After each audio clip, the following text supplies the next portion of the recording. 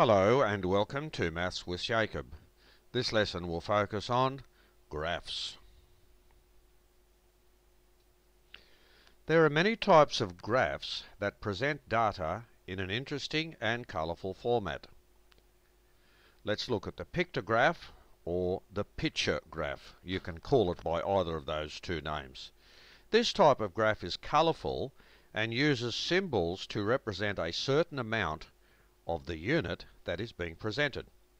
The following pictograph shows the number of cars entering a car park over a 4-day period.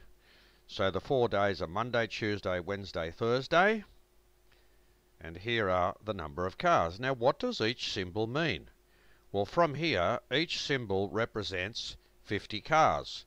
So for example, on Monday, 50, 100, 150, 200. So on Monday we had 200 cars, and so on.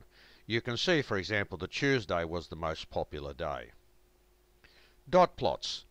Each dot in the graph represents one item, and there is one horizontal axis. All that means is there's the horizontal axis there. Now this graph represents the number of snakes in a zoo, and here we have the type of snakes on the horizontal axis. So for example, as far as the black cobra, there are 4 of those in the zoo. The python, there are 5 of those, and so on. The column graph. The column graph is a very popular graph that uses columns, which are normally separated. So see how they are separated? So it's easy to distinguish between each column. So students were surveyed about their favourite fruits. So we have 5 fruits here that were mentioned, and here we have the numbers. So you can see that bananas were the most popular and mangoes were the least popular. Here is the horizontal bar graph. The difference between the column graph is easy to see. The bars here are horizontal. So it's exactly the same principle. Here we have 6 different types of snacks, and here are the number of votes. We can see that fruit is the most popular and crackers the least popular. The line graph. As the name suggests, this graph is made up of a continuous line. So with this one, for example, we had a look at the number of people in a store at different times of the day. So here we have the different times, and here we have the number of people.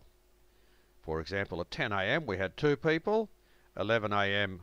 5, 12 p.m. or midday 10, etc.